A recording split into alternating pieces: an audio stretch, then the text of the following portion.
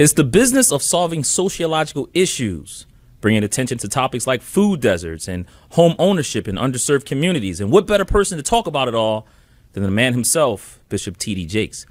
Hello, everyone. This is Jabbar Young, senior writer and editor here at Forbes. And in a minute, I will be joined by Chairman Bishop T.D. Jakes, chairman of the T.D. Jakes Group, his ministries, the Potter House.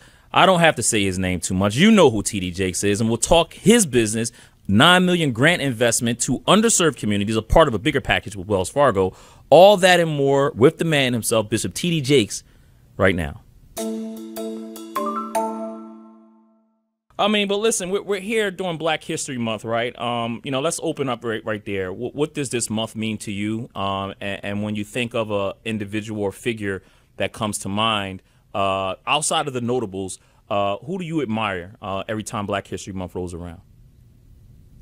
You know, Black History Month is a funny thing to me because I probably would have answered this differently a year or two ago, but with our history being threatened to be erased and eradicated out of the history books of America, any crumb or morsel of attention that draws deference to our ancestors and our story and our legacy is important to be maintained. So I relish the fact that at least we have this month that the nation acknowledges that we participated, but in reality, American history and Black history should merge and become one thing, because I don't think you can really honestly tell the American story and not infuse it with Black people. Yeah, absolutely. I'm sorry, Bishop, go ahead.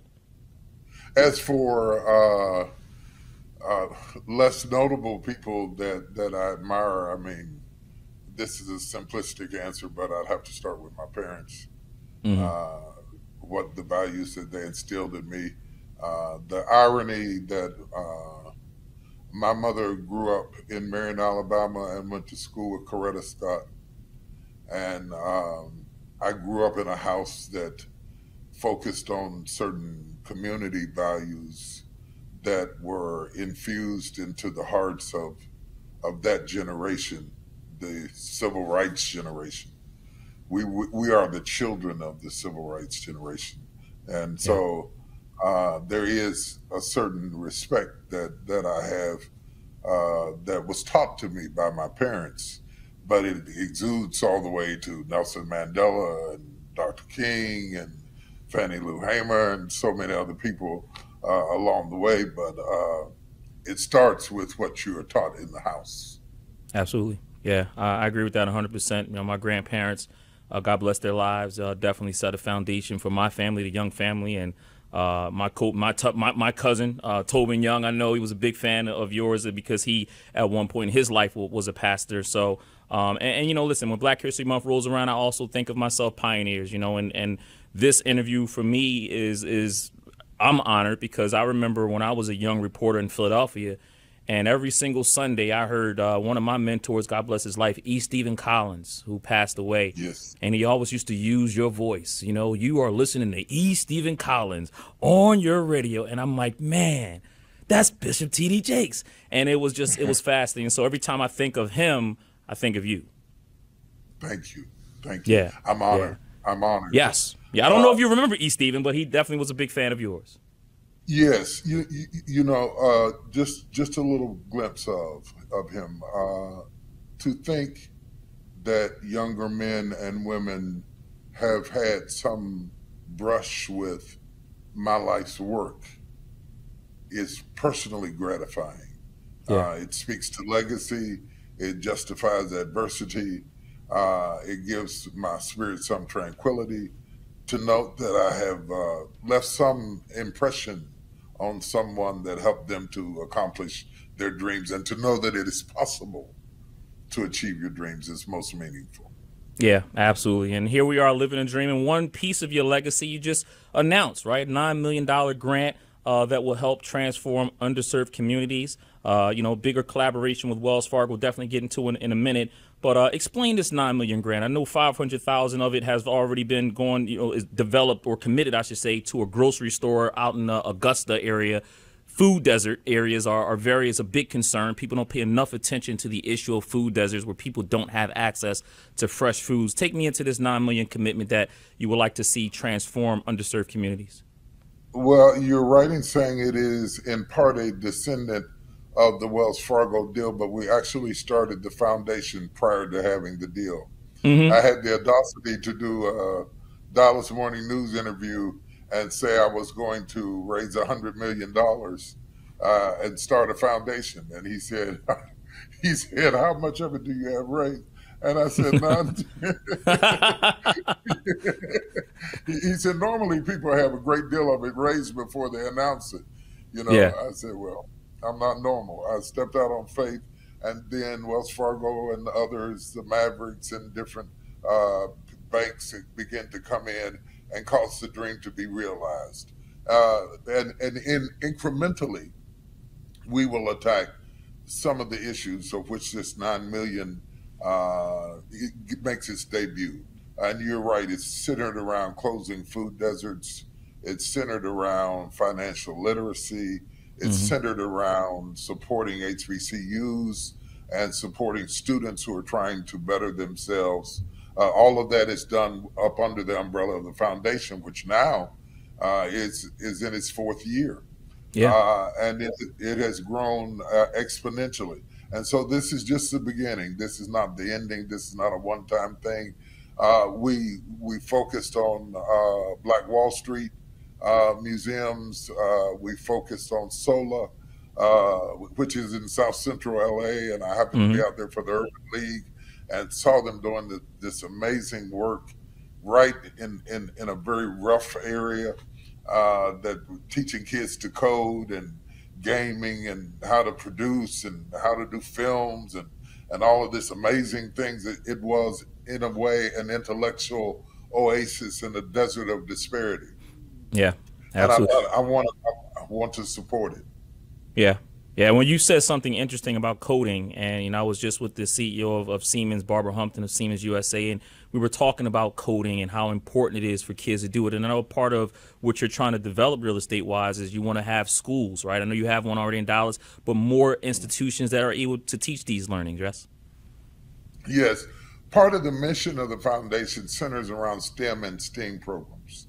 Yes. So for the last 4 years, we have been doing programs that stimulated both through the public school system as well as through summer camps and awareness in our community that if we do not embrace STEM programs and STEAM programs, we're going to be left behind. The STEAM is for the arts. So when you start talking about science, technology, engineering, and math, the stats say that the quickest way to engage young African American kids into STEM is to add the arts. Yeah. And my own son is indicative of that. He went to school and graduated from an art conservatory and ended up running our cyber technology aspects of our own company. So that it's a gateway.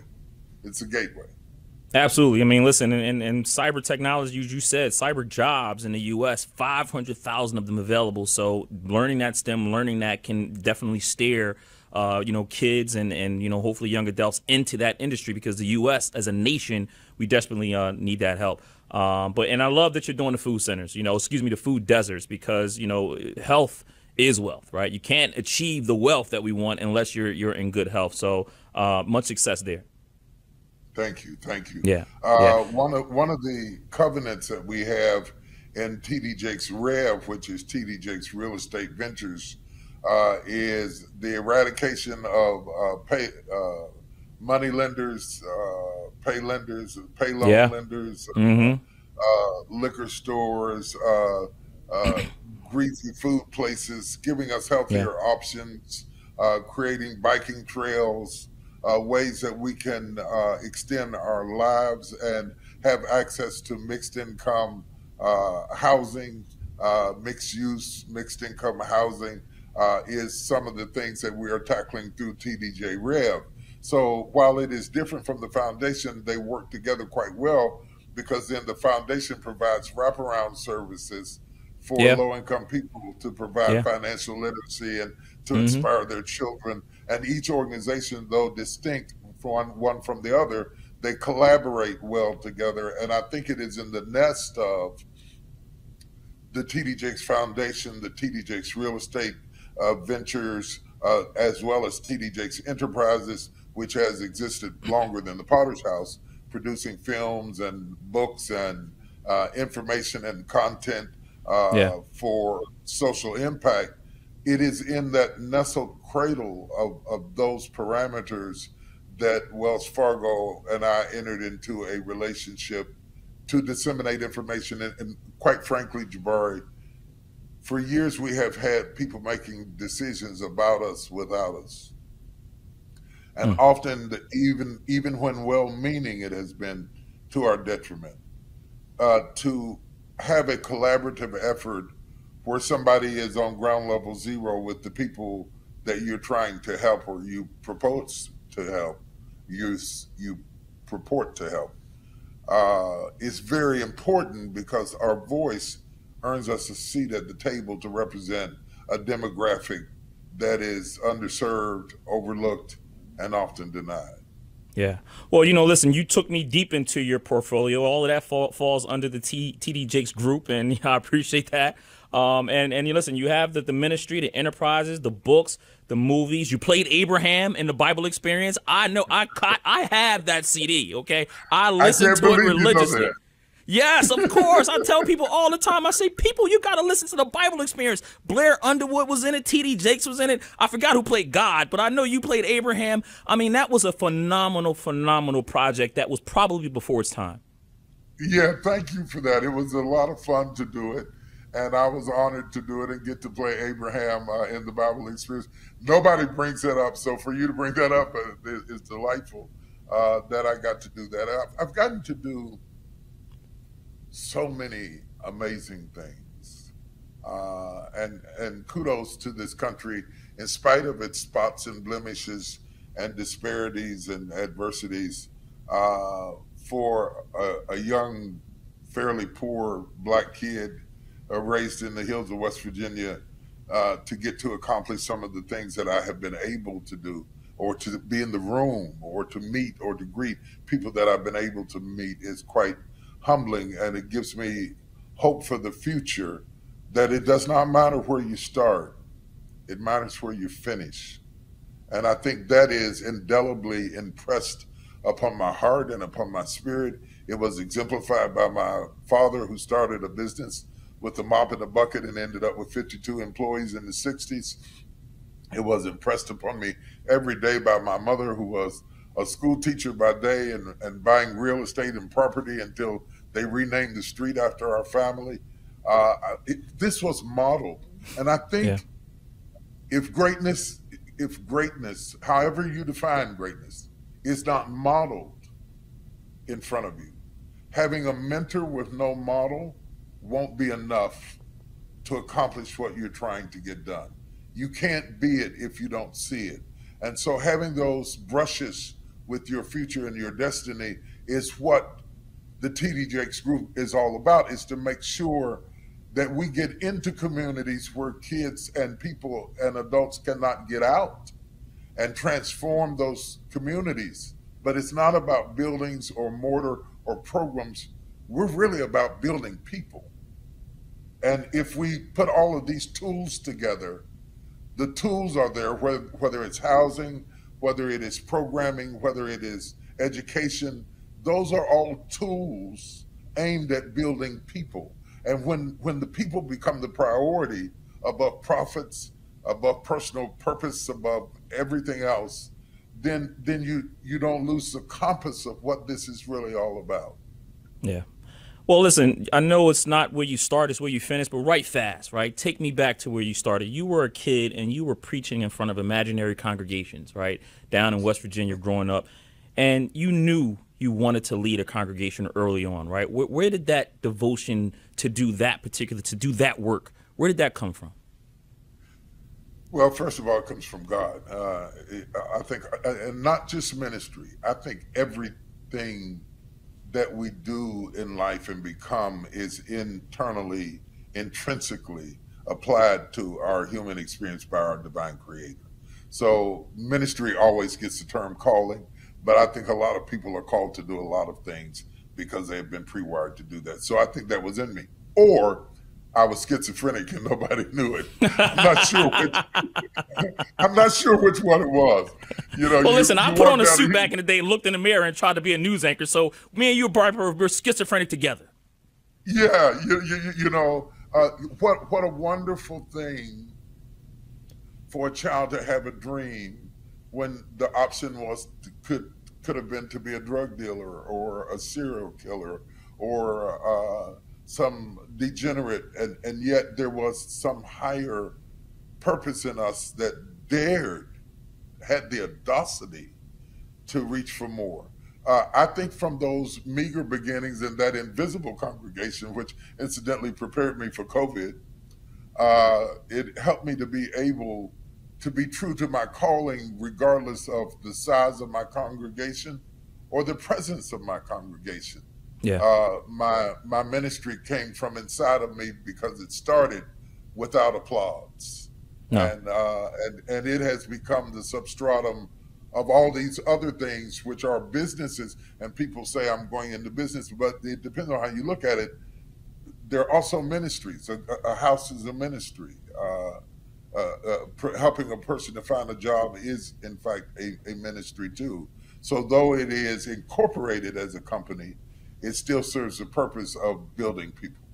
Yeah, yeah, and then you go and you start the greater Emmanuel Temple of Faith, 10 people, and then that grew to 1,000, and then you move to Dallas in '96, and of course we know what happens from there. The Potter House created 30,000 members and all of that. Before people were they're looking at this interview, me and you were talking about moving to Dallas. Can you please make the case to an entrepreneur why Texas could be appealing? I mean, you're talking about a state with a surplus. I know its politics is not always up to standard in some cases in people's opinions, but I always tell people it is a phenomenal state because of the people. Dallas, Houston, San Antonio. I told you I want to move to Dallas where you guys are. Can you make the case of why an entrepreneur should choose Texas? First of all, Texas GDP represents 10% of America's entire GDP. The GDP of the state alone is commensurate with many countries, major countries in the world. Second of all, you have to understand that at least 5 people move to Dallas. 500 people move to Dallas every day. Yeah.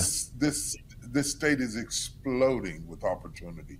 It is teeming with bright ideas. And yes, there is a diversity of political influences that are complicated, but none of them negate the ability and the potential to live here. We have the best restaurants. We have the widest variety of history. We have the museums. We have Dr. Ora Lee, who fought for Juneteenth. We have the place where John F. Kennedy was killed. There's so many historical. We have the Bush Library here. We have SMU. We have HBCUs here. We have so much creativity and diversity and land and access to building and properties and houses and so many wonderful things. I could go on and on about Texas because Texas is ripe for business, open for Absolutely. business.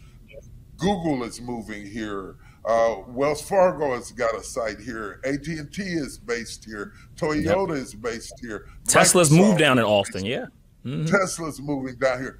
It's actually an amazing place. We do job fairs, and we've had hundreds of people to get jobs right on the spot here in Texas. So I make my case for entrepreneurs. As you well know, we started an organization called Good Soil, which is developing Black entrepreneurs and connecting them with capital and creating opportunities for Black banks and SBA loans and all other types of new creative ways to stimulate business. If you're an entrepreneur, not only should you be in Texas, but you should avail yourself of the opportunity. You can have good seed. The reason we call our entrepreneurship a good soil, you can have good seed, good talent. We don't lack any of that. We have good seed. But if you don't put it in good soil, a good idea in a bad place will wither and die. And Texas is one of those places that I believe has the economic nutrition and the sociological complexities that are necessary to create a robust experience called life. And you forgot the best part. No state taxes. All right, that's what it is. So no state taxes down there. Absolutely. Absolutely. Absolutely. That is a strong point.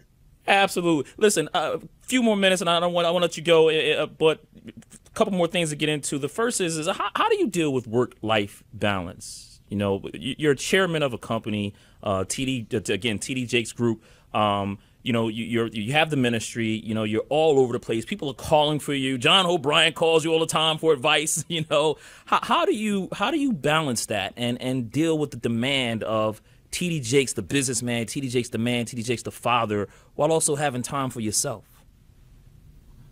First of all, the diversity of what I am doing is just a reflection of the complexities of who I am. If you are not authentic, if you're doing something that is not authentically you, it is exasperating and exhausting. So the first thing I want to say to your audience is be true to your core, to who you are. And then it's not as hard to balance authenticity, because that authenticity is a reflection of the reality of who you are as an individual.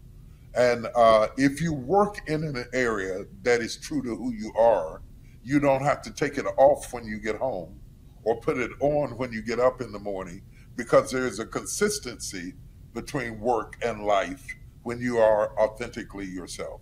I had 5 kids. I raised 5 children. I'm not a different person at work than I am at home. I am who I am. And I think finding time for yourself is important. And I've not always been good at that. I will admit that.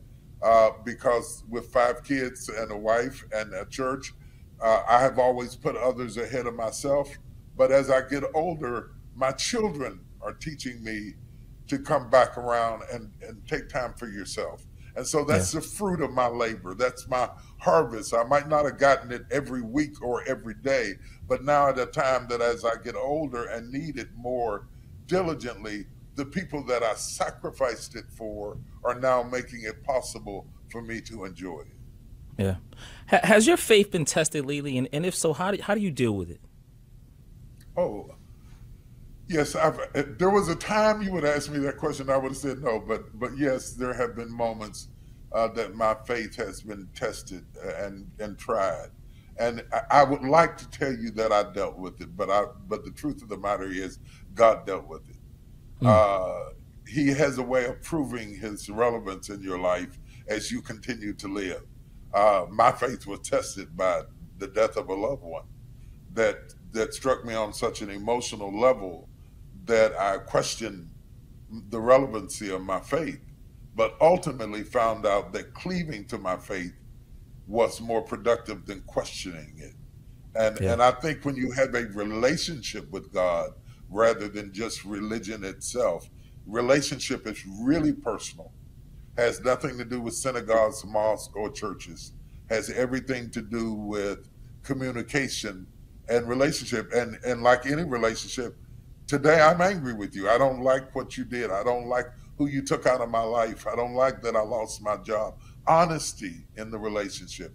And then through communion and prayer and reflection and further experiences in life, you begin to see that his plan was better than yours, and your trust is renewed and you move forward. Absolutely. Well, listen, Tyler Perry had faith in you. You take me inside of that deal as we switch back into the business of the real estate that's in TD Jakes is in your real estate portfolio, right? You're building homes and developing in South Florida area. You already have Dallas, and now you have that Army base in the Atlanta area. I remember in May 2023, you struck that deal to have 95 acres you wanted to develop, turn it into a mixed-use, mixed-income community. Again, partnering with Wells Fargo there. But Tyler Perry is the person who had rights of first refusal for that property. And you convinced him to give it to you. And a quote that you used to one of our Forbes contributors, you said, "Black power brokers working together to solve black problems." And I love that quote. Take me on the inside of that Tyler Perry deal. Did you tell him, look, if you don't give it to me, Tyler, I'm going to talk to God and you're not going to get into that? What was that like for you to get him to give up that property? First of all, I want to say to you that relationships are our greatest resource. I think that statement is underutilized in our society today. We really don't have relationships. We have transactions. We're transactional in the way that we deal with people. We are focused on with them, what's in it for me. Yeah. Build relationships with people that you don't need so that when you do need them, there is an amicable relationship that precedes a request. So having said that, on the basis of the strength of those many relationships, I said to him, you have the ROFO. Why don't you give it to me? If I can't pull it off, I'll give it back. And because he knows I'm a person of my word, and he wasn't particularly interested in the 95 acres at the time, he gave me the right of first offer. Yeah. And so on the premise of the right of first offer, though we are not partnering on the land, we are neighbors one against the other in the development of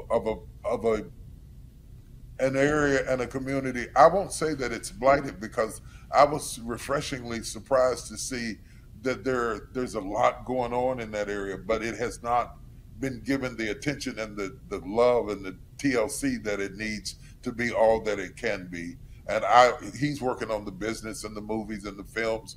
I'm working on the grocery stores and the mixed use and the bike trails and the multifamily and the senior living and all the things that are possible that you can do with 95 acres of land that's right on the MARTA systems and very, very close to downtown Atlanta. Yeah.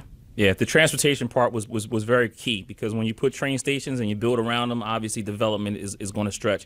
Again, going into that partnership with Wells Fargo, right? I mean, this was a $1 billion commitment to, help finance this. And as I'm reading that press release, I see the word it could open up or could generate a $1 billion in financing. And I ask, why do you trust Wells Fargo this? Because, Bishop, their past is what it is, right? I mean, I'm sure that they're trying to change the company, but this is the same bank that was denying black mortgages in 2020. 47%, they were denying half of them, right? Or nearly half. This is the same bank that had to settle charges in 2012, paid $140 million settlement for claims that it had high fees and high mortgage rates for black people. And this is a bank that has $1 trillion in assets under management, 140 billion market cap. And yet I see the word could generate $1 billion. Why not it will generate $1 billion? And why do you trust Wells Fargo? Tell people why they should, again, trust Wells Fargo, especially after the history. Oh, I would never try to be Wells Fargo's voice to tell people why they should trust Wells Fargo or any other bank. Yeah. That's not my role in our relationship. Yeah. You have to do due diligence. You do business with people, not buildings. I met Charlie Scharf. He was their new CEO. I found him to be believable and committed and focused to make the corrections that preceded his leadership. Mm-hmm. We set out to do a partnership that, at least regardless of which direction the bank goes in the future, at least $1 billion of those dollars have been sequestered and set aside to accomplish some of the many tasks that I have for it to do. That does not mean that there won't be mistakes made by any bank. I can't vouch, especially a bank that has 250,000 employees. Somebody's going to do something crazy. Yeah. Okay. So I am not here to represent Wells Fargo. I am here to represent our people in an ongoing endeavor to build equity, to build opportunity, to build the commodity of affordable housing.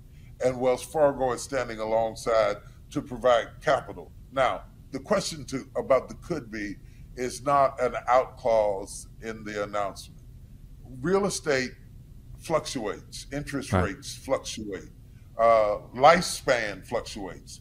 Yeah. Suppose I die, suppose we don't finish, suppose something happens. Life is full of possibility, and the could go over $1 billion. But we are committed to work together. And so far, I have found this to be very good. I want to emphasize also that I am not on the mortgage end of the business. No, I'm on the wholesale end of the business, from the perspective of, we are putting in infrastructure, we are putting in grocery stores, we are putting in hotels, we are building houses, but who the homeowner chooses to get the mortgage from is totally up to them. absolutely. I'm not involved with that part of it at all. The partnership deals with creating the opportunity. The consumer can choose the lender of their choice. And I believe if we ever consider redemption being called out on the carpet, which they were, if we say that we have rights to reparations, we can't say that we want reparations, and then when people try to repair, we won't receive it. Absolutely. Yeah. Well, I'll get you out of here on this, right? Good to Great. Jim Collins wrote a phenomenal book, Good to Great. It's a business book. I love that book. I'm sure you probably read it. What's the difference between a great ministry leader, the good ministry leader, and a great ministry leader? Wow. First of all, I know Jim Collins. I've read the book. I'm very familiar with him. I think he's brilliant. I love his philosophies, his ideas, and so forth. I think that's very important. When you brought it down to ministry leader, I think the answer, the difference between good to great, depends on the individual. People are not born ministry leaders. They're born people. And so that's not a cop-out, but a great Marvin Winans I could never be, because I can't sing like him. A great civil rights leader like Dr. King I could not be, because that's not my mission. Greatness has to do with how you are individually wired and how you develop the courage and the stamina and the resilience to produce the authentic giftings that have been breathed into you, that you exhale them to the degree that you impact not only your congregation, but your community, your country, and if you are lucky, your entire world. Not everybody gets to influence the whole world. Not everybody gets to influence the whole country, but it starts with you. It proceeds out to your church if you're a minister, or your business if you're an entrepreneur. Integrity, doing what you said, admitting when you're wrong, correcting your mistakes. We're not looking for perfect people. We're looking for people of purpose and people of intensity. And I think they become great because they were authentic to what was planted in them to begin with. Yeah. The business of solving sociological issues. I am a fan of that. I will be monitoring it, the Jake's group and how you guys do. I'm a fan. Again, thank you so much for the time, Chairman Bishop T.D. Jakes. And when I'm back down in Dallas, I'll stop through the church, and then we'll go around and, we'll try to get people moving down there with you, because I told you I love to stay down. You make a fine deacon. Yes. Well, thank you. I appreciate that. I appreciate it. But I want to be a great journalist. I want to be a great journalist, though, right? You're already a great journalist. You make a fine deacon. Thank you for I appreciate the time. I enjoyed the interview. It's a real pleasure. Absolutely, Bishop. Appreciate it. Take care.